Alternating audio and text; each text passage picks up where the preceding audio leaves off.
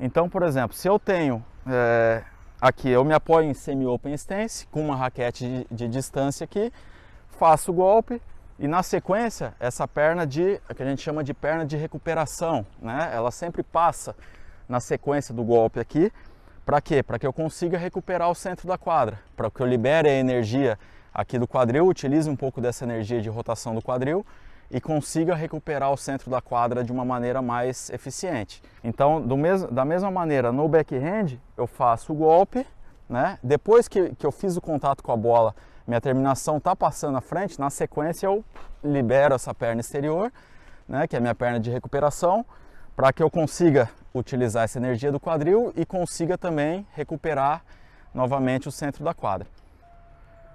Nas bolas que eu me desloco em diagonal para frente, ou seja, as bolas que caem curtas na minha quadra, que eu vou tentar buscar a bola mais cedo, fazer o contato com a bola mais cedo, para às vezes aproveitar uma oportunidade do meu adversário mal posicionado do outro lado, basicamente eu vou pisar nessa bola aqui em square stance. Então nesse caso sim eu venho com a perna oposta quando eu estou indo para frente e piso nessa perna esquerda para efetuar o meu golpe de forehand. Na sequência, quando eu efetuo o golpe, depois de fazer o contato e quando estiver chegando na terminação aqui, eu libero essa perna exterior, né, que é a minha perna de recuperação, para eu poder voltar para o centro da quadra. Ou muitas vezes para dar sequência, ir para frente, seguir a bola e conseguir fechar o ponto na rede. Do lado do backhand, mesma coisa. Se eu venho para frente, eu piso aqui, mais em square stance e libero essa perna exterior aqui, sempre com uma raquete de tamanho. Libero essa perna exterior, tá? Para que eu consiga ou recuperar o centro da quadra ou avançar na sequência. Nas bolas um pouco mais de trás, que eu recebo bolas mais fundas, eu vou acabar utilizando um pouco mais o semi-open stance. Então, eu tô no meio da disputa de um ponto, meu adversário jogou uma bola bem profunda aqui. Eu sou obrigado a sair dessa bola aqui.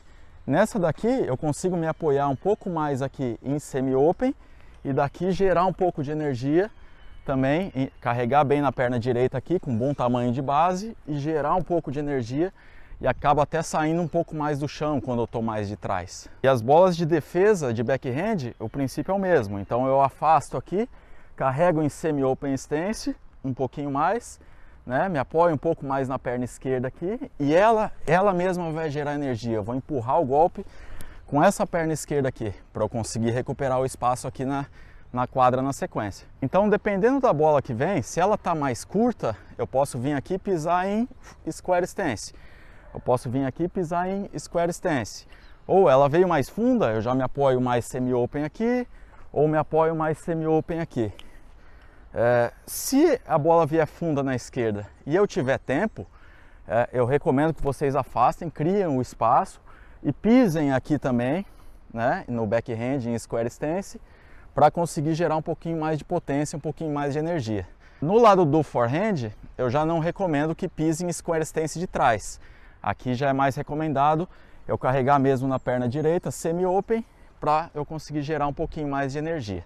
Um outro ponto que é importante a gente colocar aqui é quando a gente usa o open stance, né? Que é a base um pouquinho mais aberta, 100% aberta para a quadra. O open stance a gente vai usar basicamente nas freadas laterais. Então, toda hora que eu me deslocar para a direita, eu vou vir na corrida, aí marco aqui perna interior, exterior, e daqui eu consigo fazer o golpe, certo? Sempre na sequência liberando a carga dessa perna exterior aqui, né? E já caindo na perna de recuperação para eu voltar para o meio.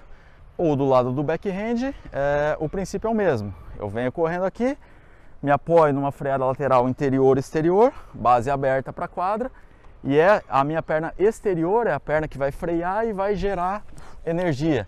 E com essa perna aqui, ela mesma vai me empurrar para eu recuperar o centro da quadra. Então, basicamente, a maneira que eu vou me apoiar depende um pouco da bola que eu recebo. Então, se a bola vem um pouco mais funda, se eu tiver que afastar, eu vou me apoiar basicamente em semi-open stance aqui. Se é uma bola mais confortável, semi-open stance aqui no forehand e square stance aqui. Se é uma bola que eu estou entrando em diagonal, square stance na direita e square stance na esquerda. né? E nas freadas laterais, basicamente, eu vou frear um pouco mais em open stance. Se na esquerda eu tiver tempo para eu conseguir chegar na corrida e ainda pisar em square stance, ótimo. Ali eu não vou ter problema nenhum, é até recomendado que o jogador faça isso. O que acontece muitas vezes, que é um erro bastante comum, é o atleta chegar na corrida e querer pisar com a perna direita, mas ele se coloca numa posição muito fechada, em closed stance, que ele se fecha para a quadra.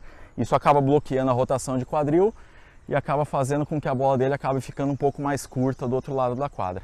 Então, nesse caso, é muito melhor eu chegar aqui um pouco mais em open stance, que eu vou conseguir gerar um pouquinho mais de energia.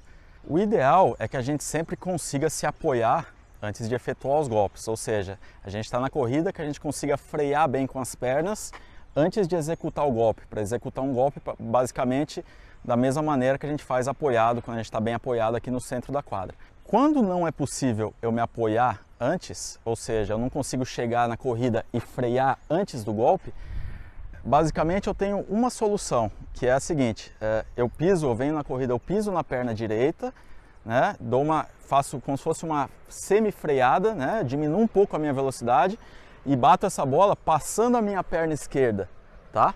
Então eu piso em open e bato passando a perna esquerda. É importante que na sequência a gente consiga frear sempre no máximo em um duplo passo.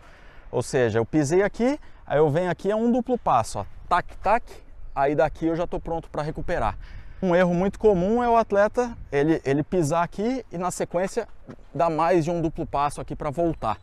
Então ele não conseguiu frear nem antes e nem no primeiro passo, no primeiro duplo passo na sequência. Então ele acaba perdendo muito tempo e muito espaço na quadra. Isso acaba fazendo com que ele não recupere bem o centro da quadra e a quadra acaba ficando aberta do outro lado.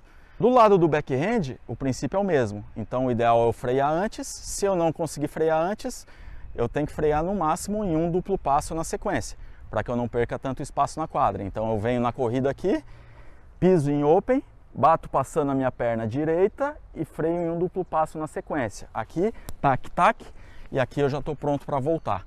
Evitar da mesma maneira, dar mais de um duplo passo aqui para voltar, porque eu vou perder tempo e eu vou acabar perdendo espaço na quadra.